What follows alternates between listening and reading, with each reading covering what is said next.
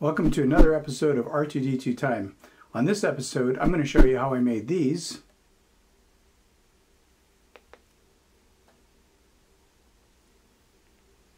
My Holoprojectors. Check it out.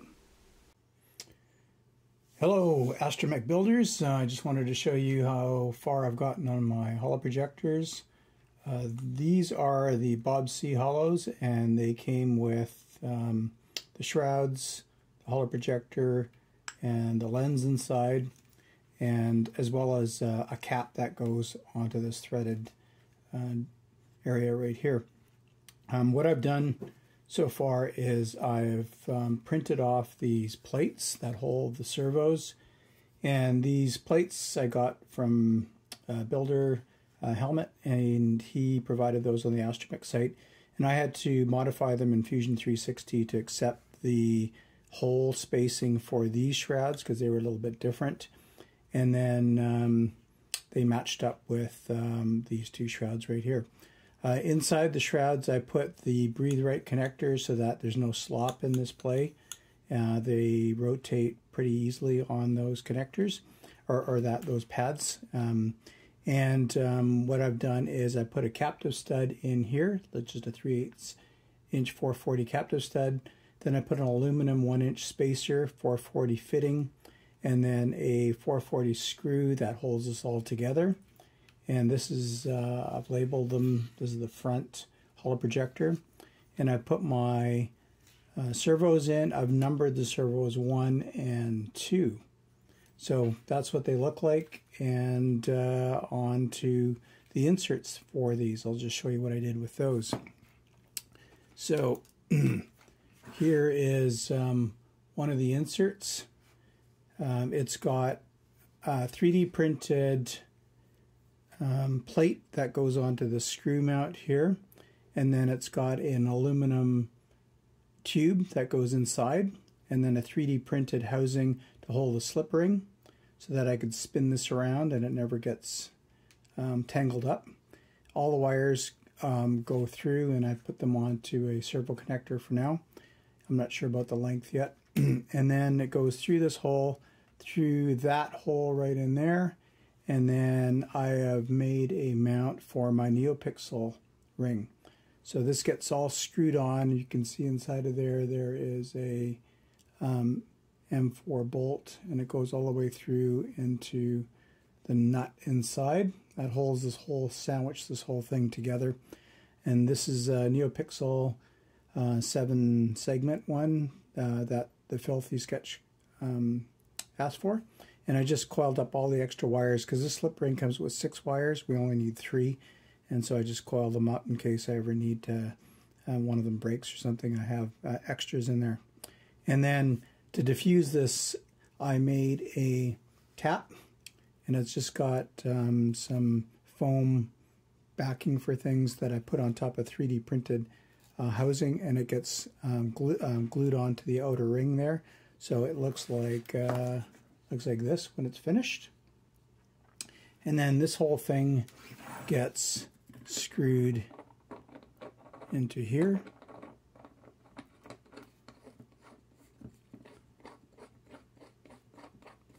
Like that. So you have your servo wires and you have your NeoPixel wire, and it's ready to be installed. Now the next phase for that is actually putting my springs in. So here's one that's completed. Usually what guys are doing is they're just putting a spring from here to here, a fairly thick one. It has to be actually the right diameter and tension, and I just couldn't find any, so I took Max Stang's idea of using piano wire for linkages, and I just bent it, and I used some Dubro connectors on the ends here to hold them in. So now when I move this, it's got a little bit of play here, so you can actually grab the holoprojector from the outside. If kids grab that, they can move it around, and they're not affecting the servos at all. But then the servos still have enough tension to operate the holoprojector properly.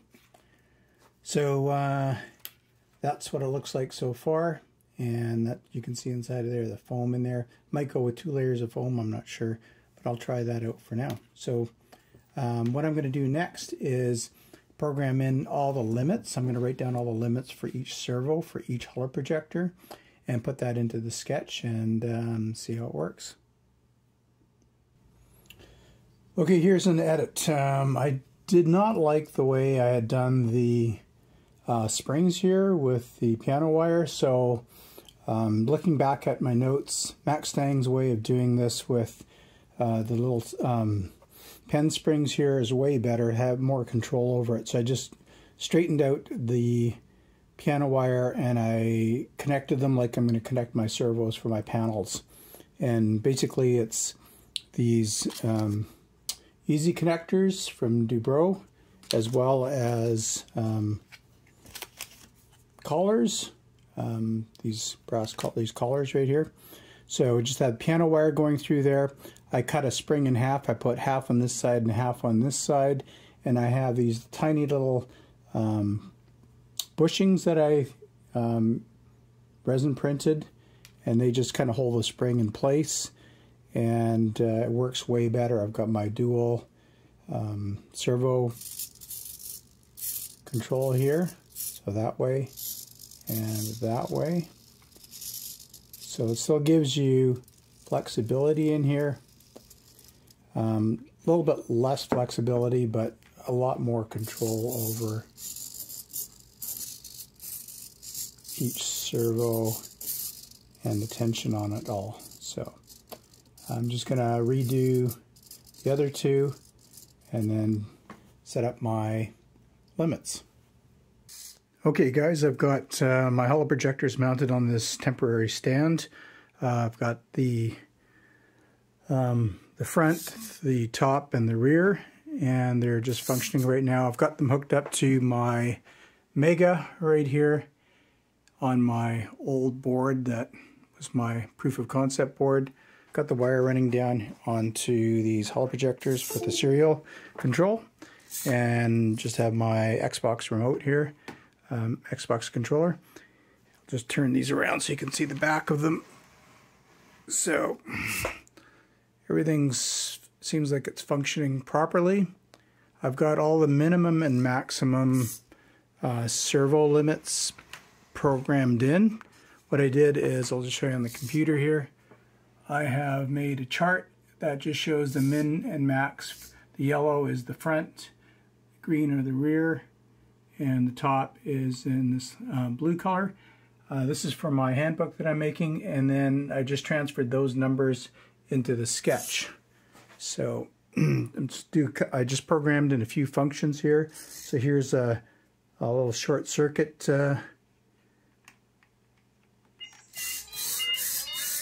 routine, and the layout sketch is right there. That goes on for a while, so I'll just change it out. I also have a little sequence routine here. I'll just show you. This is all just for testing purposes. So green light, blue, and a purpley color. And then I got a little wag in here with another button control. So seems like it's working pretty good. I can install these once my dome is ready. Dome's not ready yet. I got to do all the panels first. Thought I'd put this in last. And the way I'm going to install them are with some storm door clips. So that's Max Stang's method of mounting them. I'll just show you what those look like. So storm door clips look like that. It took me a while to get in Canada, but I ordered a mess of them, and then I'm going to put them in with captive studs, number 10 captive studs. So the captive stud will go through the inner dome, and then this is going to hook on like that, and there's going to be a cap lock nut on that side. So there'll be 3 or 4 of these all the way around. That way you can just loosen the nut, take the whole holoprojector out as one unit, or rotate it a bit for some wiggle room in case you need to.